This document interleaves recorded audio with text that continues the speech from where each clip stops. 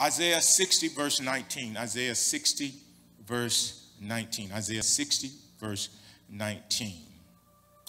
The sun shall no longer be your light by day, nor the brightness of, listen to this, the brightness shall the moon give light to you. But the Lord will be to you an everlasting light, and your God your glory. Your sun shall no longer go down, nor shall your moon withdraw itself. For the Lord will be your everlasting light, and the days of your mourning shall be ended. Also your people shall all be righteous. Listen to this. They shall inherit the land forever. The branch of my planting, the work of my hands, that I may be glorified. A little one shall become 1,000, and a small one a strong nation. I, the Lord, will hasten it in its time. My message tonight, it's happening now. It's happening now. Spirit of God, like you always do, I've never stepped on a platform without humbling myself before you, without anointing myself, believing that you'll give me something I do not have in the natural. I believe for the supernatural ability to preach and to teach your word and to declare truth in a time of darkness. I believe in your spirit. I believe your spirit lives in me. Therefore, as I open up my mouth, I bring life and not death. Father, we thank you right now for the increase of the order that you set. I dare not try to serve as a father until I have served as a son. I fulfill my responsibility as a son.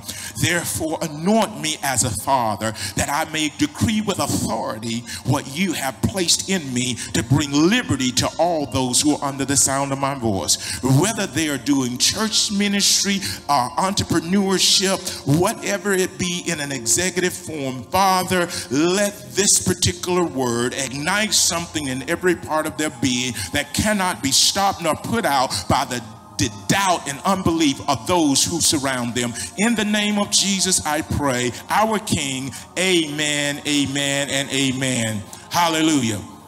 Go ahead, put a hallelujah in the atmosphere. Before I get into my points here, you can take your seat. I discovered, and I've known this for a while, and I wasn't raised up in my biblical walk like many others. I was not intertwined in religious thinking and ways of operating. I was not birthed out of religious doctrine and rhetoric that produced nothing. I was privileged to be able to maneuver around some things and get to a place to where my life was completely submitted to God, because I didn't experience a lot of things that would deter me and cause me to think negative towards the things of God. So I was maneuvered around and kept safe for a long period of time. I did not serve multiple pastors. I served one pastor. And once I was adult enough, then God would shift me to the next person that I was supposed to serve under. But now, if he had not shifted me, as I look back, I see where I would have been hindered if I didn't shift. So not belittling the previous pastor, it was that they had a certain place they were taking their people to, and there was a certain place that God wanted to take me to. So therefore, he maneuvered around and he shifted me to make sure I was in the place that he wanted me to be. I have not been where he did not want me to be. I am not right now where he does not want me to be. I am in the center of my assignment right now, without question. Without question. I am not in doubt. I am not having a career crisis. I am not having a membership of a church crisis. I am not having a biblical crisis. I am exactly where God wants me to be. And God says, I am pleased with you. Yes, yes.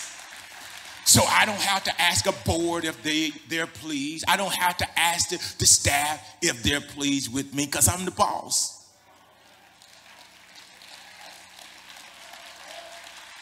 But God had to do that because he trusts me.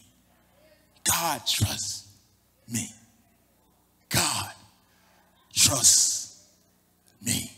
Yeah, God trusts me. It's happening now. It's happening now. I was telling Sasha, and we have a lot of conversations. I was telling her, Sasha, the way that I'm wired is when I go in to speak, I always speak into that moment. That is the prophetic side of my apostolic structure. So I'm sensitive to what God is doing and saying now to capture the moment.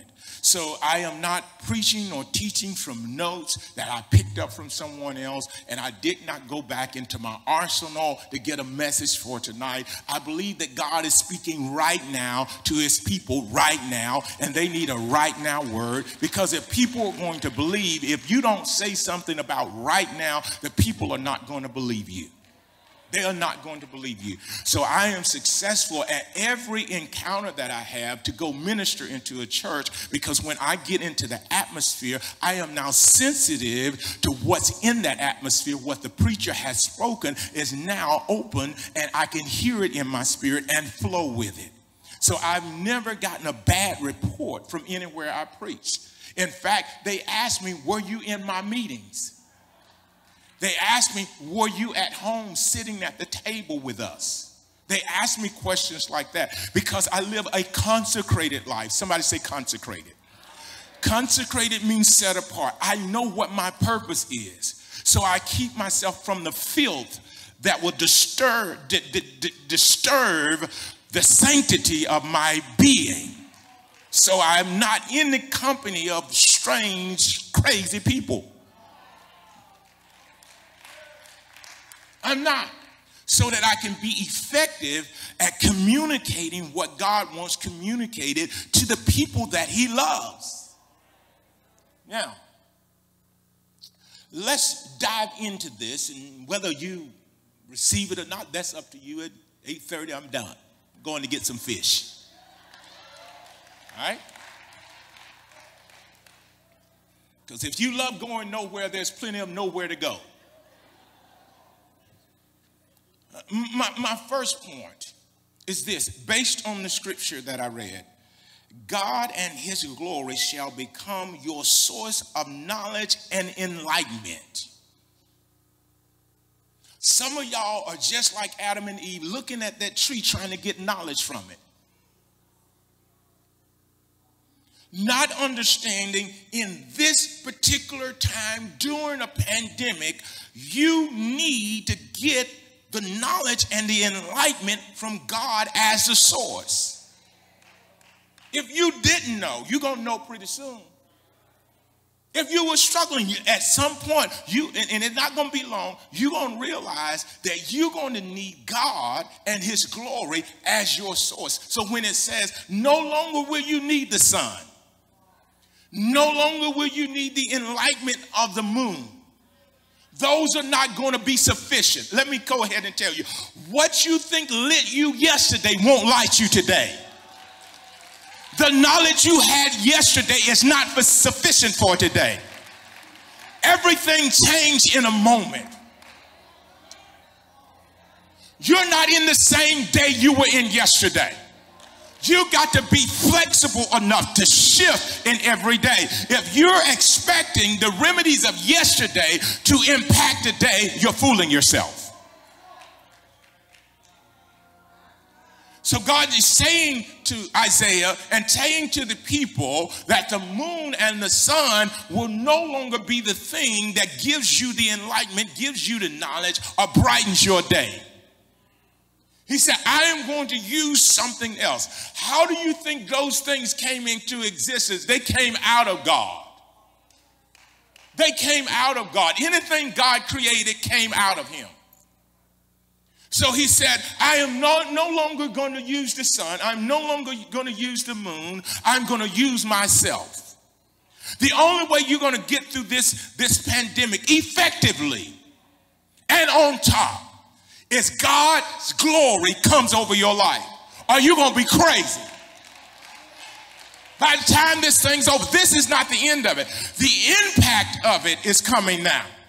And that's what we don't understand. That's why we need somebody that's consecrating themselves, setting themselves apart, here's listening to heaven to come and tell us what heaven is saying and what is the diagnosis for the next thing that we'll do. Based on what I'm hearing, they can't put more cars on the car lot because the parts are not coming in, because COVID has slowed down production so much they cannot manufacture the cars fast enough to get them on the lots. So what you're seeing is empty lots. So the impact of the virus is having an impact on the productivity or the manufacturer.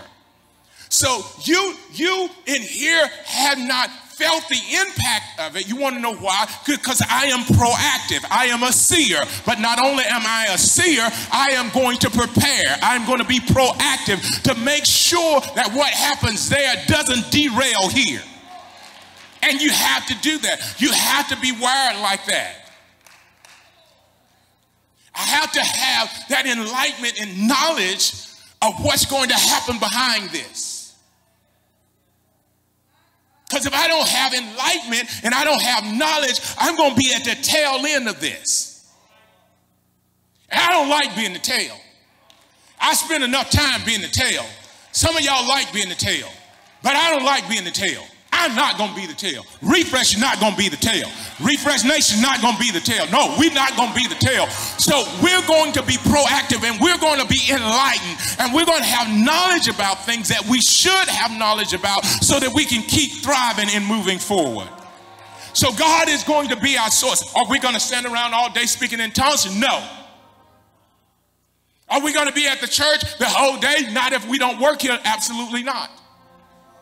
But what we are going to do, we're going to give God the first part of our day so that we can maximize our day. Because there is no day without God. Hear me. There is no day without God. There is no light without God. There is no knowledge without God. Anything that's considered knowledge without God is foolishness.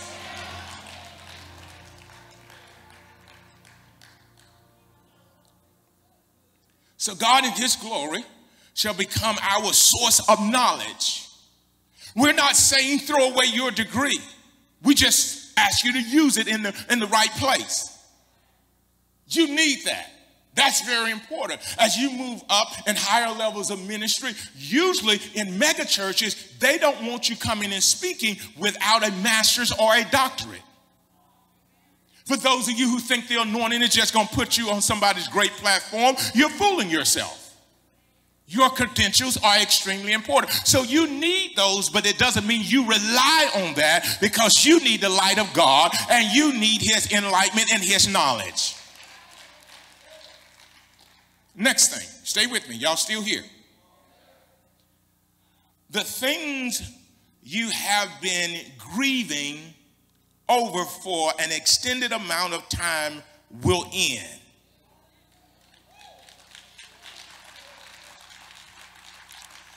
In verse 20 of Isaiah 60, and the day of your mourning shall be ended.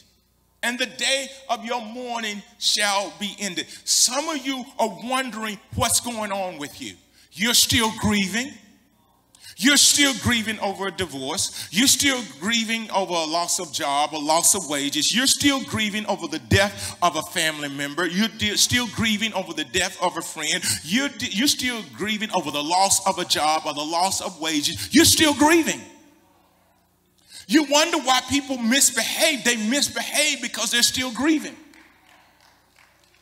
You wonder why your marriage is not working because they're still grieving over their last marriage.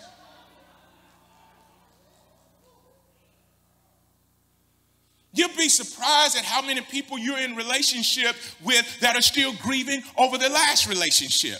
You'll be surprised when you come to church how many people are still grieving over the last church they were a part of. We deal with a whole lot of that. That's why they want to recreate this church into what hurt them. No, you're still grieving over that. You're still thinking about that. You're still haunted by that. You got to let that go, or you'll never be able to encounter what God really wants to do in this relationship. I am so tired of people dealing with me like they dealt with their old pastor. I am not your old pastor.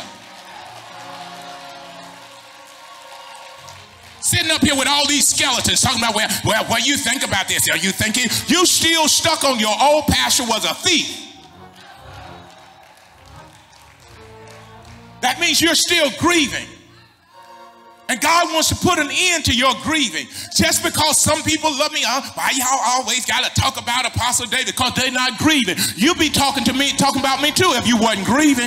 Only reason you don't talk about certain things is because you still grieving. And I'm watching you still, watching over that coffin, sitting out there at that plot in that cemetery, you are still grieving. You got to get over it because the lights are on now and all of us can see that you're still grieving, and whoever goes into covenant with you are not going to have a good experience because you're still grieving the last place that you were injured.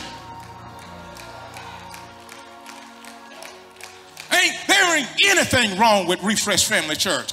What's wrong is you still grieving. Man, I don't trust. You still grieving. So the Bible says that God is going to put an end to your grieving. The only reason you question me is because you're grieving.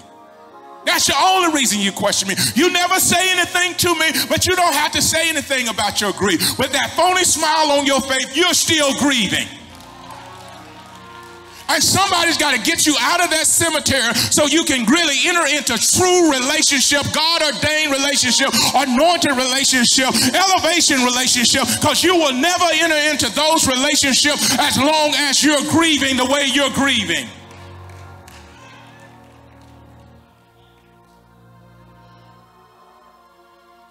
I realize this, no disrespect to anyone, but I have not been back to my mother's grave.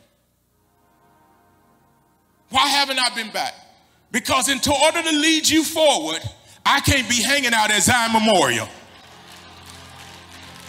I'm not telling you what to do. You may not be a leader, an high impact leader like me, but I can't be in the cemetery where dead things are and then come in here and preach a living word. So I let my mother's remains lay over there while I'm aiming for the heaven that she's in. Because see, I understand this. I am not going to grieve like that if I know she's ahead of me and not behind me.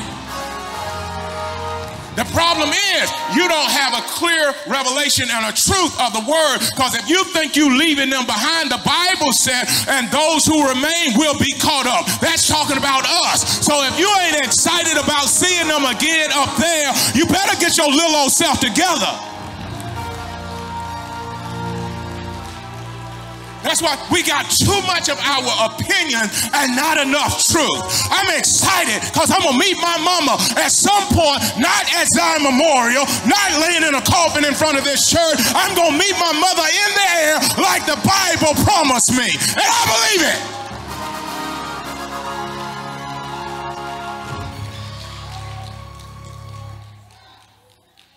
I went over to serve for 16 months at my father's church after he transitioned. And I knew the task was great. I was coming into an international ministry that had impacted the entire world. And I knew it was a task, but I knew I had the faith to do my assignment. I knew I had the faith. So I am there in a midweek service on a Wednesday night, and I'm seeing all these people who are still grieving. So let me tell you, when they're grieving, you can't grieve. I'm going to take it a step further. When the congregation is grieving, leadership can't grieve. We all can't grieve at the same time. So if you're grieving, sit down, because they grieving, you can't grieve right now. You got to pick a private time to grieve. You can't grieve publicly with them. Or let the grieving end. So stay with me. So what I done in that service, Pastor Gary, at the end of the service, I ministered the message, and I said, I picked up my phone, and I scrolled through my phone and found my spiritual father's name. And I went over and I deleted his information. He ain't gonna ever call me anymore. Am I expecting a phone call from him again? So in order to lead them forward, and the church grew by thousands while I was there. In order to lead them forward, I had to delete grief. I didn't get the privilege of mourning while I was leading, doing 2 mega churches in 2 different cities. So I deleted the information. I don't know what they thought about it, but I was able to lead effectively because my grieving ended with the delete.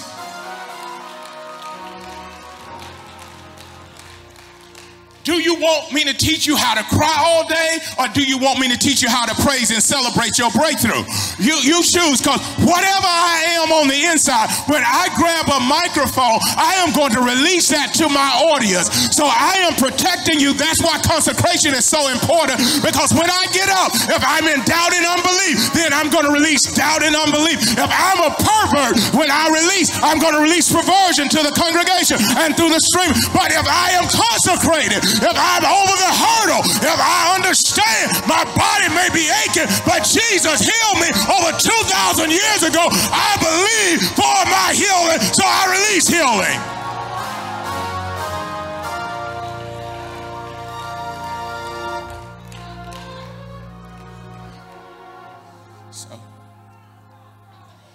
So Isaiah is saying the days of mourning, which are the days of grieving, shall be ended. You want to know when grief ends? When you get a revelation. Grief only ends when you get a revelation. Only when you're enlightened does grief end. You want your grief to end? Open up your mind and your heart tonight, and grief will end just like that. If you open up your mind and heart, you'll be over your ex-wife, your ex-husband that's married to somebody else and been married to them for the last 10 years. You want to get past some stuff? You want to get past some stuff? Open up your spirit right now. You want to get past your old church? Yeah, open up your heart tonight. There's an anointing on me that gets you past your problem. It's not me, it's you. And we need to get you past your grief.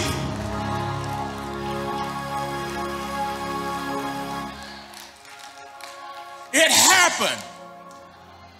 We can't change what happened. But if we want to reach our future, we got to let that thing be cut off when the anointing shows up.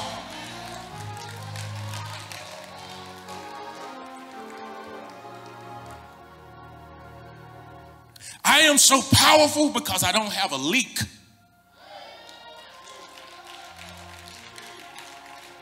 I have bad experiences, but I don't let it get to me because that's too grievous for me to carry that stuff around. It starts working against my health, starts working against my blood pressure. If you got health problems, sometimes health problem can be traced back to things you're grieving over. I went to my annual exam. My blood pressure was 120/70. I'm leading in a pandemic. I'm leading in a pandemic. I'm dealing with every crazy person you could ever deal with. I'm making all types of business decisions and legal decisions, and my blood pressure is good. It's because I am not dragging around the grief of yesterday, trying to do today's ministry. I can't leave you stuck in yesterday. If you want to go forward, I have to let go of some stuff.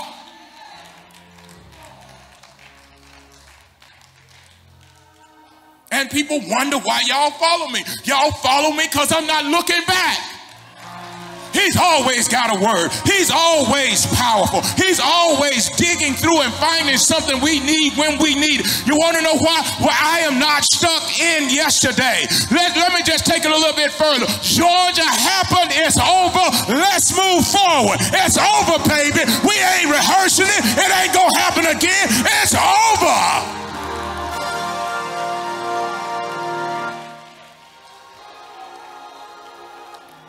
If I would have stayed there, we wouldn't have 5 locations.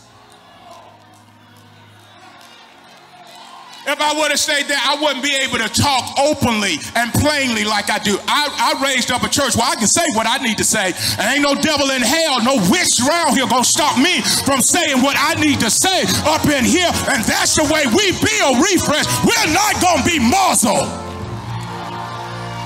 My sons, when they get up, my daughters, when they get up, they gonna say what thus saith the Lord God.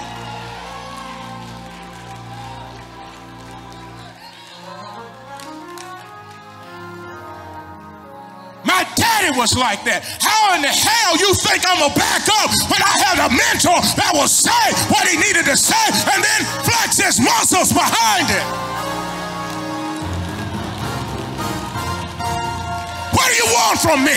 You saw what he was. You get the same thing. That's what I do. That's who I am. You want a puppet? Go somewhere else. This boy is not a puppet. We take authority.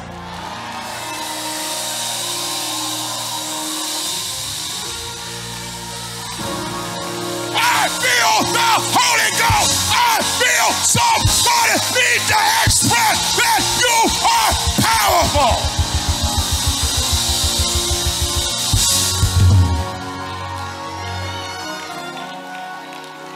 Keep sitting on me. I'm going to drive the hell out of you.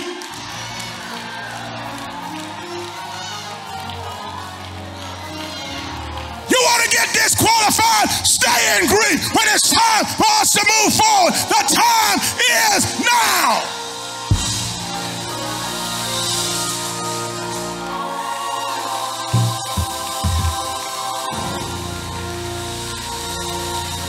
Next point. People want to punish you with their insecurity. They want to punish you with their lack of faith. We have faith. We believe. Therefore, we access the kingdom of God, and it comes now.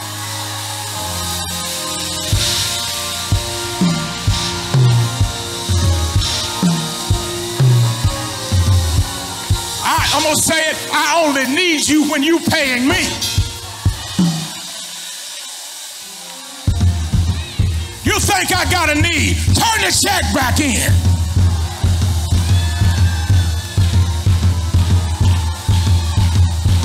Where my warriors at? Where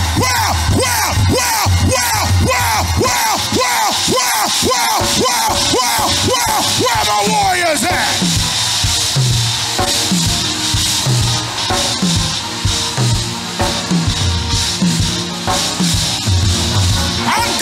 Baby, I ain't coming back down. I ain't coming back on the landing strip. We're there.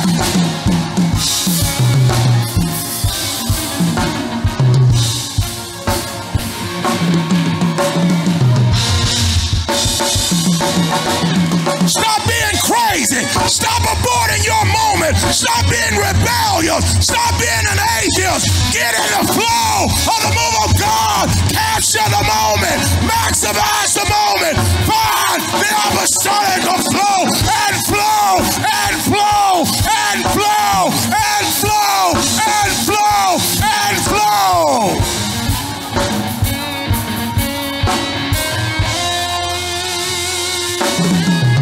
Right now.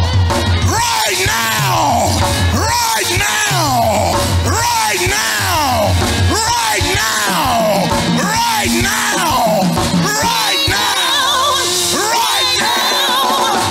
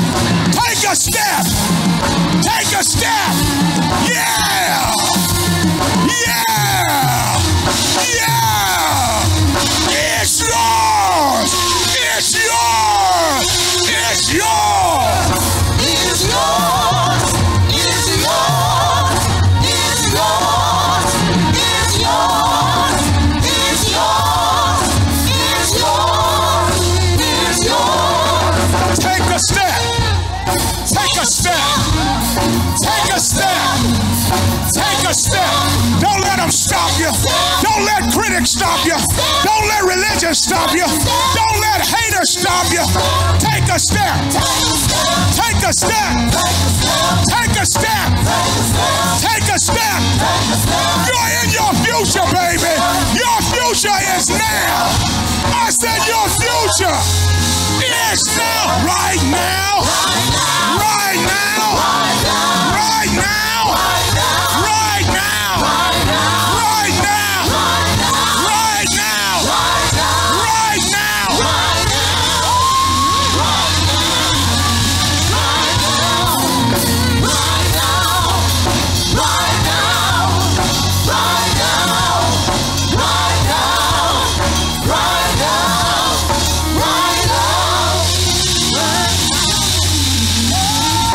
They underestimated you. If they picked you for the team, they tried to cut you off of the team.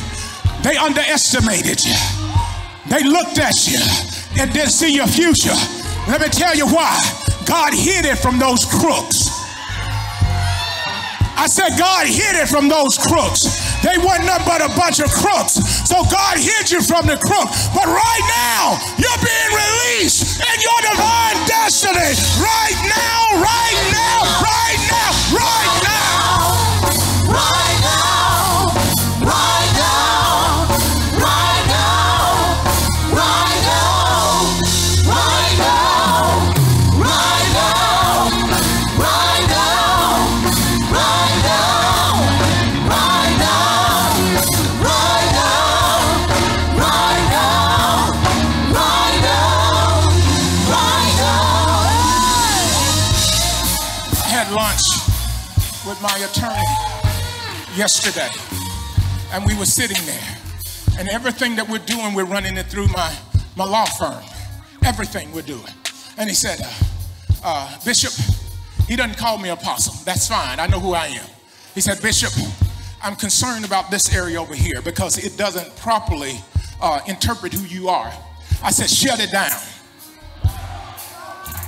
I said, shut it down. I don't need anything coming against my character.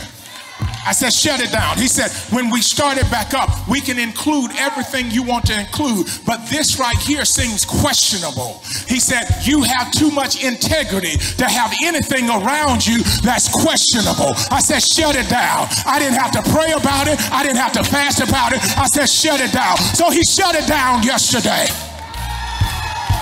I'm telling you right now, where we are and what God wants to do, you don't need anything around you that's questionable. Shut it down. I said, shut it down. You're going too high, baby. They're going to shoot missiles at you, but you got to shut down all the foolishness because it's right now. It's right now. It's right now. It's happening now. Right now. Right now. Right now. Right now. Right now. Right now. Right now. Right now. Right now. Right now. Right now.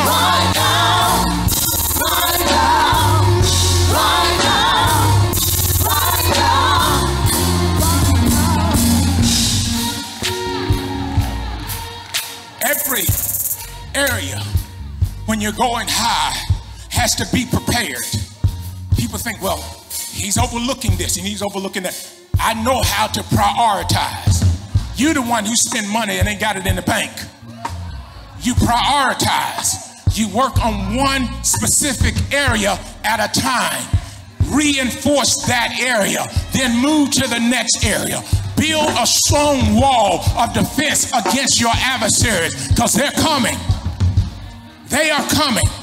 And if your walls are weak, I don't care how good the inside of your church is, if your walls are weak, they will come down. But we're here to last, baby, from generation to generation. Right now, I put it in the atmosphere. Right now, we're building right now. So get your mind off of foolishness and churchism and get your mind on the kingdom, because what we're doing, there are enemies that want to impose. But if we are insulated, I said if we're insulated, Let the devil come. Let the fiery darts come. We shall still be standing.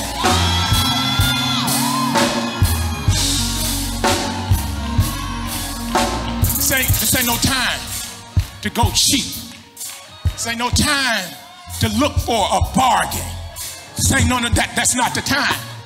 Because when you know you got something valuable on the inside, you don't go to Walmart for a blue light special. You don't go to the thrift store for this kind of stuff. You got to get the real stuff. You got to get real stuff in place, because the devil is constantly looking for the weaknesses. That's why you got to have people from band to singers to intercessors to ushers to greeters to teachers. They all got to be in sync with you, because if they're not in sync with you, they open up a door from the enemy. And the Bible says, give no place to the devil.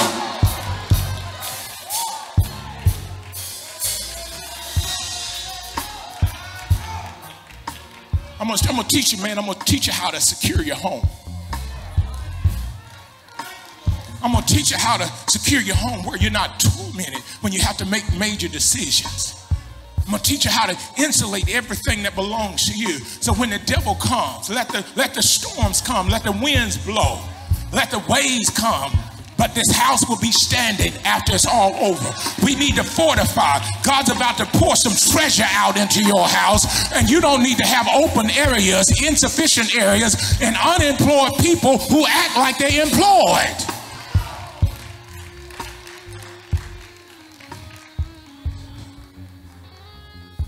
You got to build for it, because success can be gone in a day. You got to build for it. Cut down on your toleration. You got too much value in your company. You can't tolerate it. You tolerate it, they will laugh with your enemies as you being destroyed. They'll go on record in interviews against you. And they used to work for you. People are flaky. They're just waiting for the next gig to come along, the next extra $10 to come along. This is about heart. This is about covenant. This is about agreement. And it's about inheritance. Because when you have those right, inheritance is yours.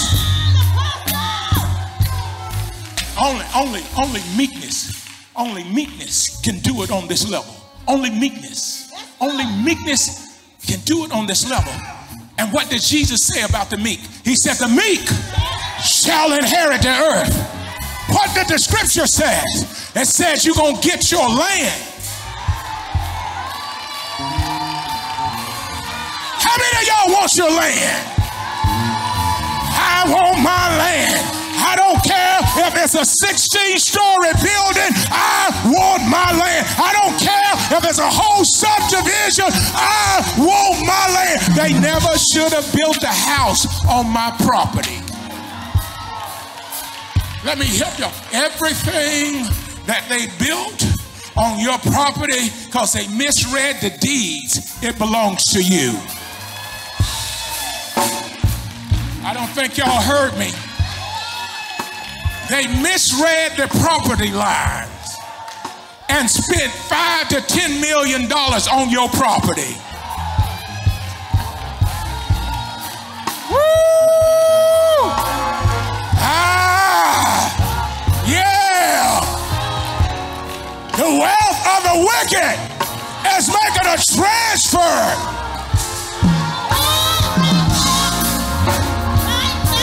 Put on your righteousness.